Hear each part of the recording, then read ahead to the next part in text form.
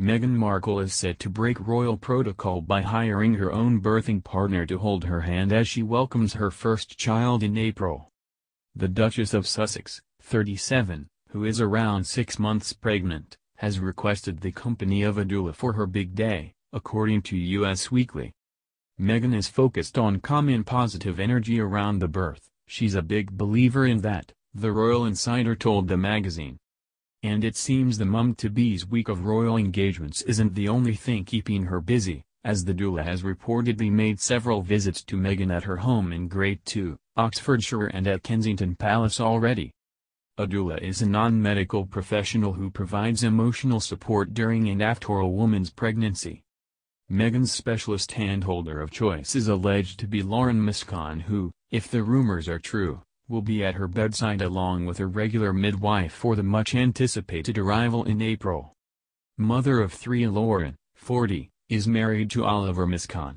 His granddad headed the legal firm Miscondaria, who were hired to look after Princess Diana's split from Prince Charles in 1996.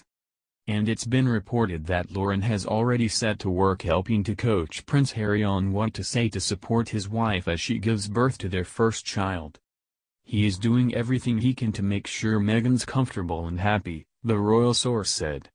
Sending the rumor mill into overdrive, many members of Doula UK have been teasing of the possible news on their private forum. When asked if the gossip was true, Lauren penned, "I'm busy in spring. I could not possibly say," followed by a wink emoji.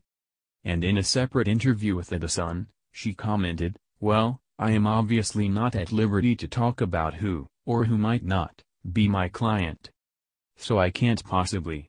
I wouldn't be able to talk to you about anything." The other big topic in question is whether Meghan will welcome her newborn in the £6,000 a night Lindo wing at London's St Mary's Hospital, where Kate Middleton gave birth to her 3 children. Apparently, staff at that hospital have been instructed not to take time off in April, the month Meghan is due.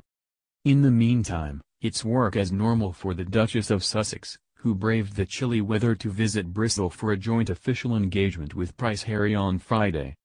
She wrote empowering messages of support on bananas as she joined her husband on a visit to a sex worker charity. The royal couple were making up food parcels to be handed out to female sex workers when the mum-to-be was keen to add her own personal touch.